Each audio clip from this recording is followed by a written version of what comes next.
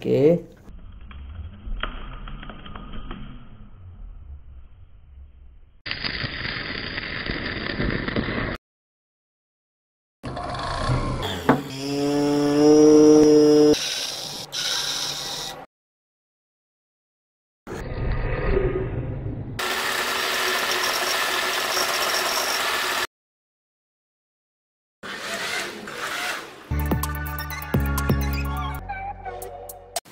This video is sponsored by JLC PCB. To order, upload Java files from your computer. After checking the details and price on the next page, save to cart and then check out securely. Also, every customer will get $7 and $8 free engineering fee for SMT assembly orders. Hi guys, welcome back to my channel Mr. Electron, and in this video I'm going to teach you how to generate electricity from this type of car alternator. Now I got this from a scrap market and it was in a pretty good condition. As you can see, it's black in color and it is running really smooth. And guys, it's running so smooth that I even thought that the brushes might have been worn off.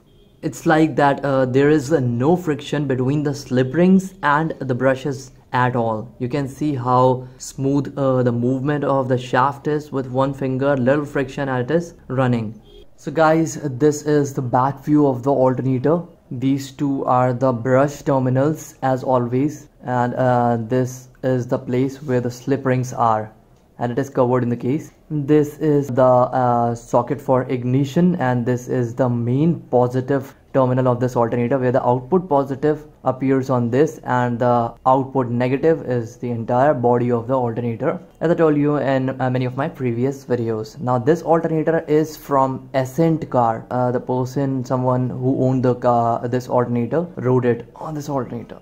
As you can see, the brand name Valeo, V-A-L-E-O.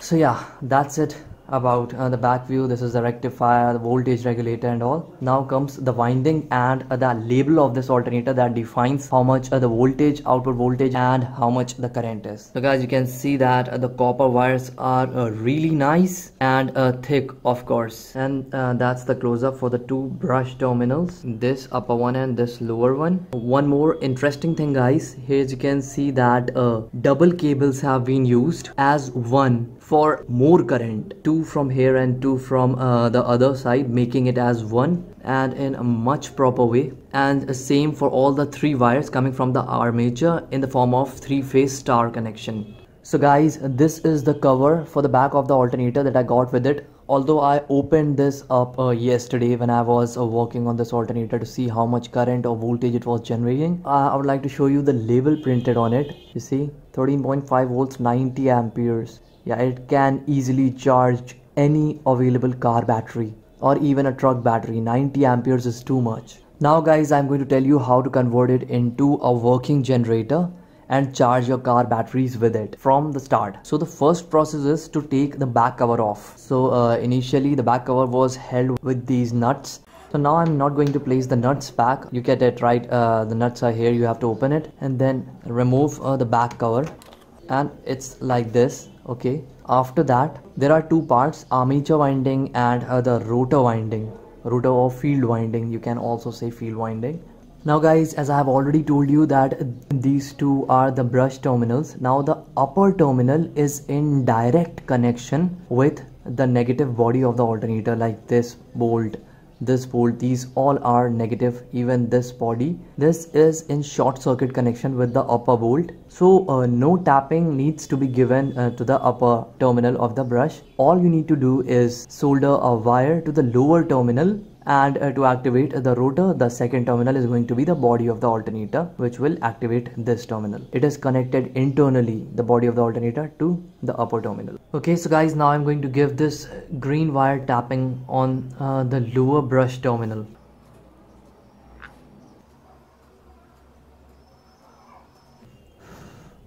Yeah, you can see that it is stuck pretty good. And no connection needs to be given on the upper terminal of the brush because it is in direct short circuit connection with the body of the alternator. Okay, so guys, this alternator is almost ready to be used as a generator. So let's place everything like this, placing the back cover.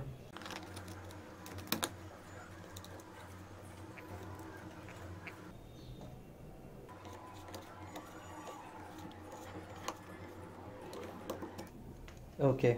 So guys, now I'm going to test this alternator by running this car headlamp bulb 65 watts. Okay. So guys, now comes the connection of the load to the alternator.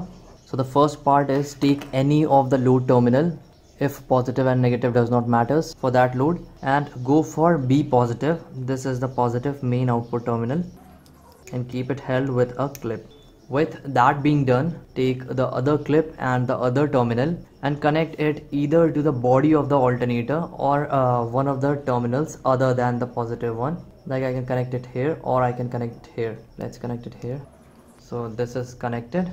Now the output has been connected. Now comes the part where I will have to excite the rotor winding, for which I soldered this wire. For exciting the rotor winding of this alternator, I am going to use this lithium ion battery pack.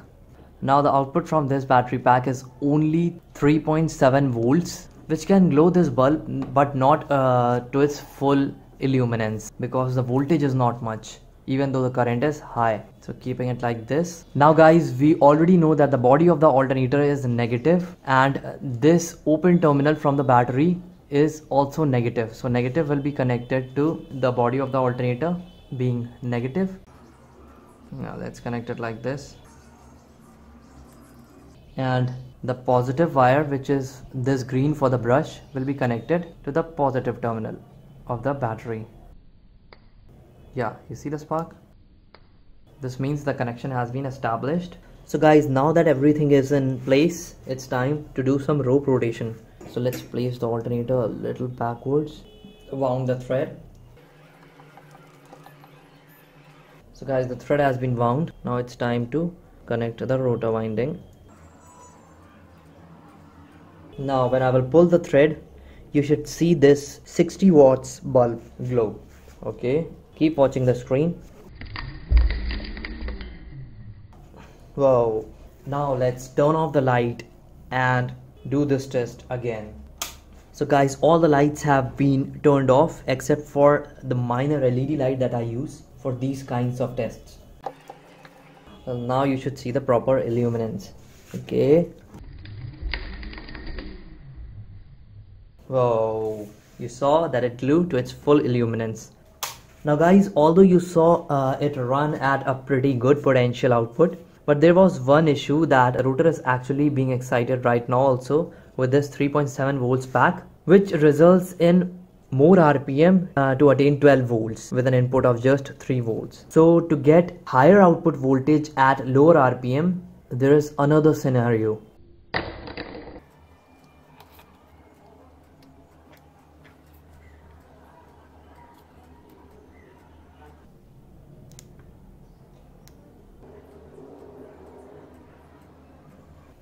Okay, so guys, I've removed the bulb and I've connected this multimeter to measure the generated voltage and generated current by this alternator. Okay, pointing it towards 20 volts DC mode.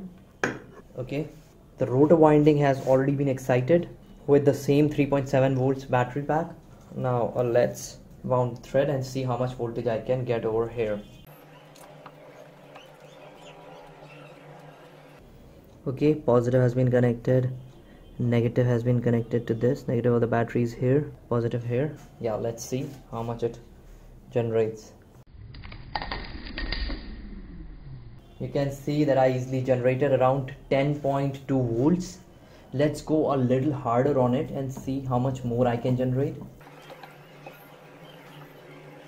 Okay.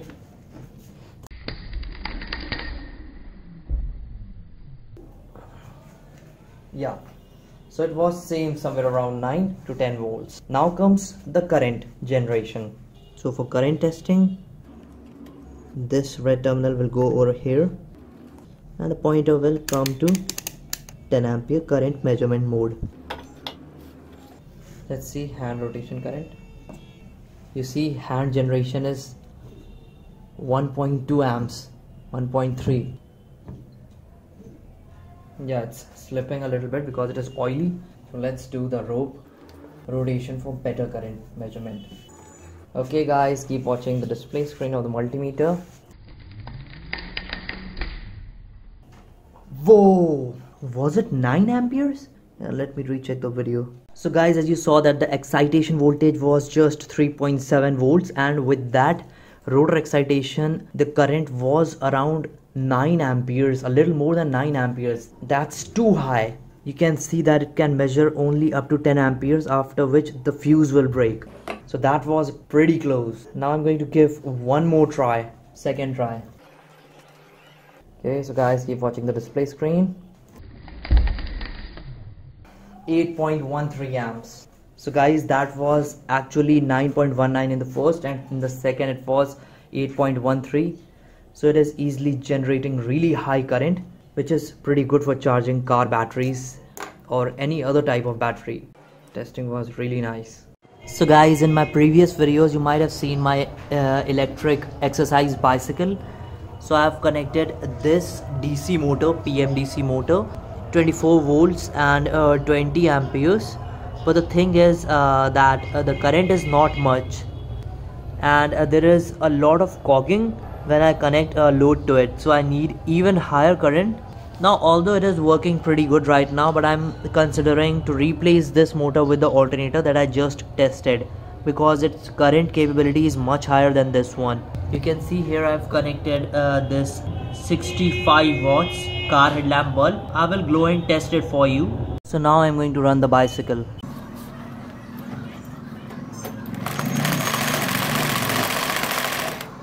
So guys, as you saw that the bulb was glowing, but the current taken by the bulb was somewhere around 6 to 7 amperes, but I need even higher current for charging a battery. So that's what I'm going to do. I'm going to remove this motor and replace it with the car alternator that I just showed you. So stay connected for the part 2 video.